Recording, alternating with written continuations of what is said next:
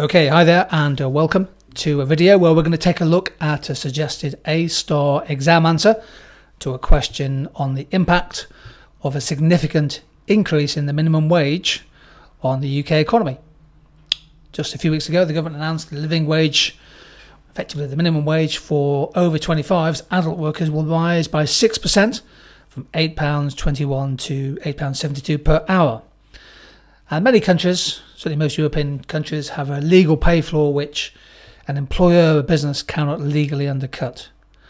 So we'll take a look at how to write an answer to this question, assess the argument that both the short and long-term performance of the UK economy will be helped by a significant increase in the minimum wage, 25-mark question.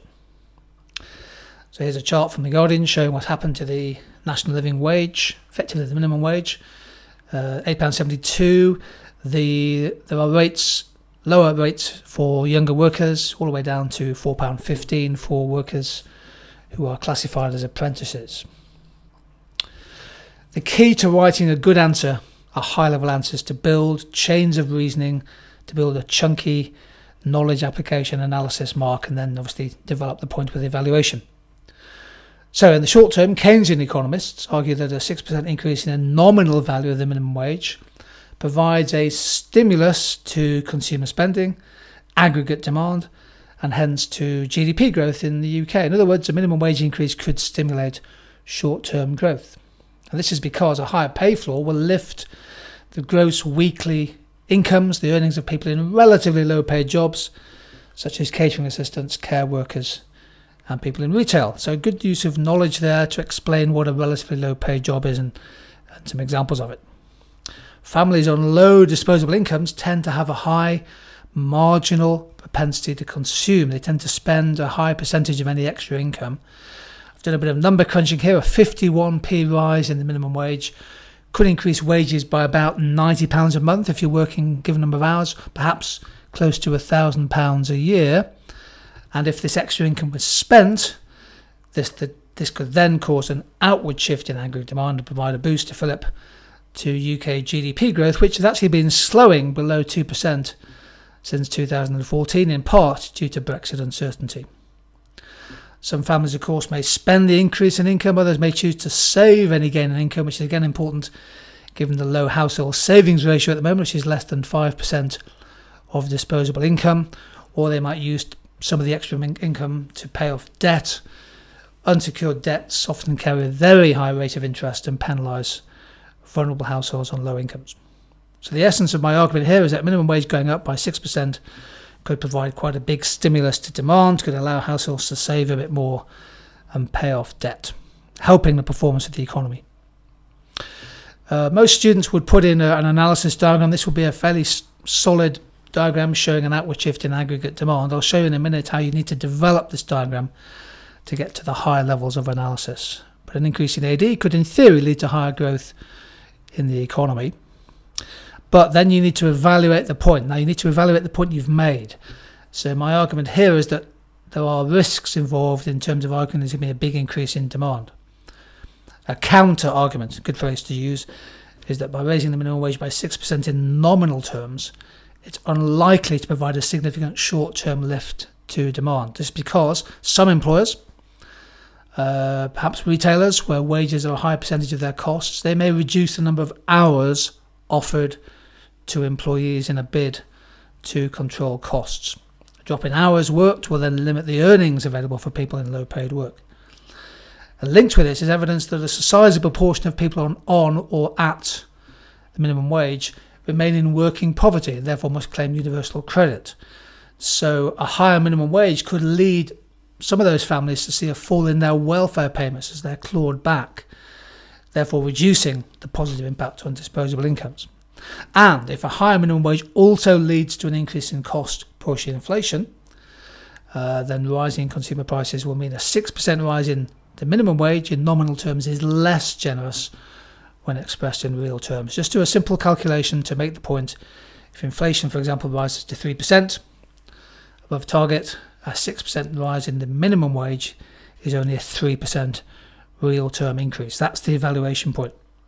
Now, developing the diagram is important. This would be a solid level 2 diagram is showing a shift in aggregate demand, but of course there could also be an inward shift of aggregate supply, which has the effect of dampening down the growth effect of a minimum wage increase, but increasing the potential risks to inflation. And that will be shown well by that diagram. That will be a good diagram to use in your exam.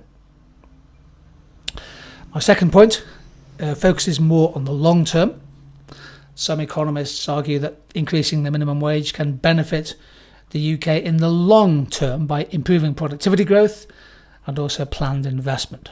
This might be slightly counterintuitive, but there is something called the efficiency wage theory, which argues that paying workers above a low free market level wage gives those people a psychological lift, a boost to their morale, and incentivizes more people to engage in job search. So the opportunity cost of not working goes up, and people may become more productive because they feel they're getting a fair hour's pay for an hour's work. If you increase the pay floor, that creates a wedge between the incomes you can get in a job, in work, and welfare benefits claimed during a period of economic inactivity. So that could cause the labour supply to expand. It might also encourage an inflow of migration of workers, and that will be helpful in terms of alleviating labour shortages in industries such as healthcare, construction, hospitality, tourism. And if labour supply and output per worker go up, that causes an outward shift of long and aggregate supply, and therefore helps the UK achieve stronger trend growth, which in turn will raise per capita incomes. If there's a high level of demand lifted by rising wages, then that could stimulate an increase in business investment, according to the accelerator theory, particularly in sectors maybe such as retail and leisure, which have been struggling recently. Okay, then you evaluate that point. So there are fears that a big rise in the minimum wage could lead to higher costs for businesses, causing a fall in profits, which then leads to a reduction in planned investment and jobs.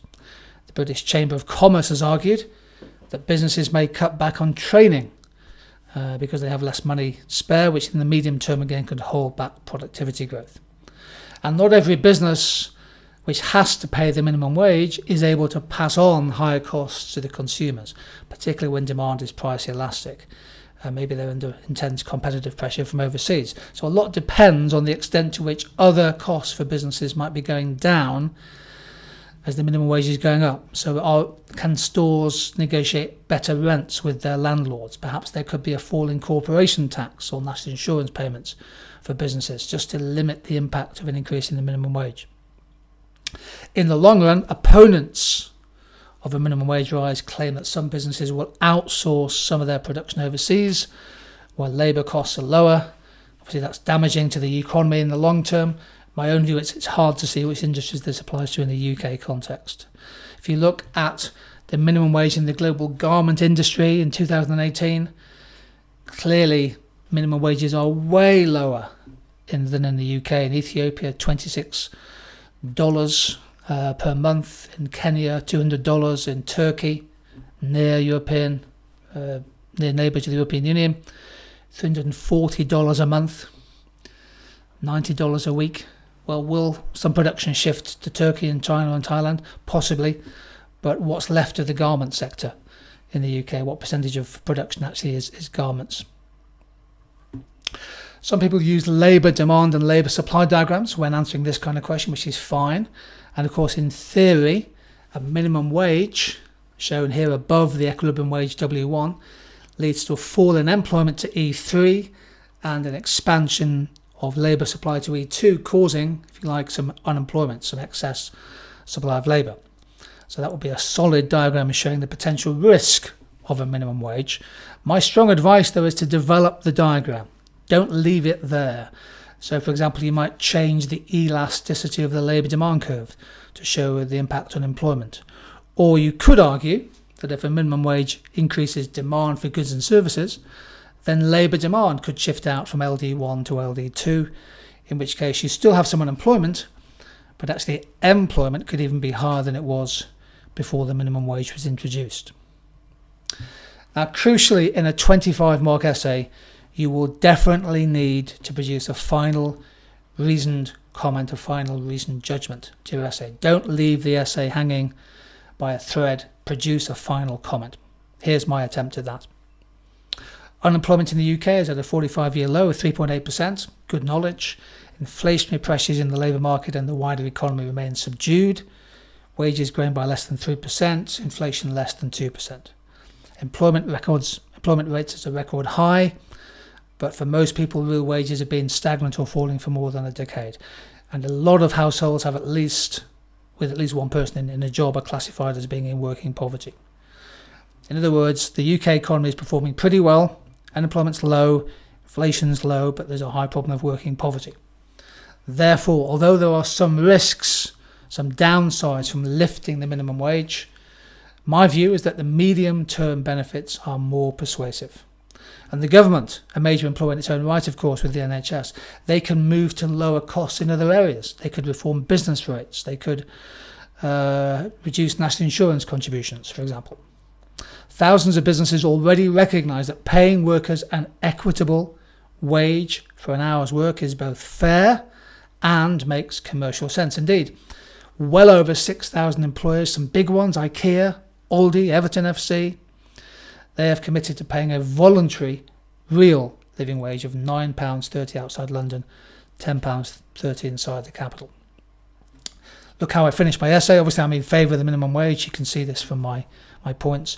The long-term health of the economy depends on making work pay and lifting productivity. A higher minimum wage can help to achieve both. Now, others will have a different view. Others will say that we need to raise productivity first before we lift the minimum wage. My argument is that the causation can be reversed. Aldi is a really good example. I'm sure many of you follow this business if you're studying the retail sector. Fast-growing German retailer, deep discounter. Aldi pays the highest wages nationally in the supermarket sector, and they've just announced an increase in their hourly pay rates. £9.40 nationally, £10.90 inside the M25. Significant increase there in wage rates for people working in Aldi stores. There we go. There's my take on an A-star exam answer to a question on the minimum wage. Thank you.